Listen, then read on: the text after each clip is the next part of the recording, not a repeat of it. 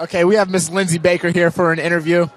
Lindsey, myself and you, we've recently overcame an injury. Can you tell me about that, what it's like to overcome an injury and continue playing and help your team win?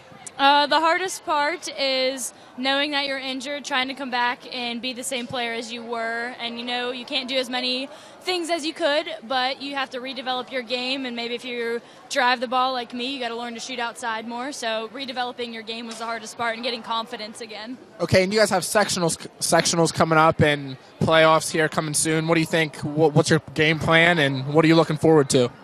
Continuing to play how we have been. We have some good teams, including Charleston Catholic. And teams like Magnolia, they're going to be good teams, which I think we can beat. Just got to play as a team and always hard. So, thank you, Lindsey. Good luck tonight. Thank you.